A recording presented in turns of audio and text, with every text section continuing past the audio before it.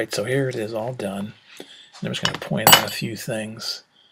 There I put on the little rear view mirror for the pilot.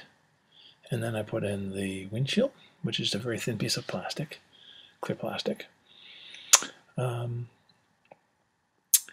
It's just a really nice proportioned airplane. Always was, always one of my favorites. But it's just a pretty thing. Again, apparently it wasn't a very good airplane, but doesn't matter. It looked nice. There's the bottom, and you can see how pretty the lozenge fabric is under there. It looks really nice. And you can see I got all the other parts finished on it. The wheels turned out well. All the engine parts and the exhaust turned out great. I'm very pleased.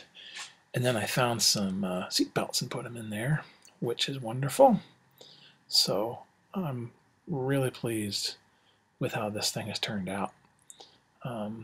It's got to be one of my favorite paper models that I've built so far. Really, really pretty machine.